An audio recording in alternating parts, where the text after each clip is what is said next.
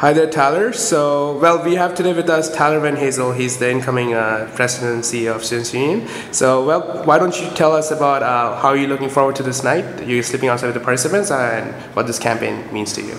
Yeah, I mean, I've been watching this campaign for a number of years from afar, and I had the opportunity to take part tonight. So thank you for everyone who's been a part of this for inviting me to come and stay outside. It's important to understand hardships of others, and I think there's no better way than to experience that yourself. So I'm really looking forward to the night. I know it's going to be tough. I know it's raining right now. I know it's going to be cold, but I couldn't be more excited to experience this with the rest of the crew. We've been doing it for 4 nights already.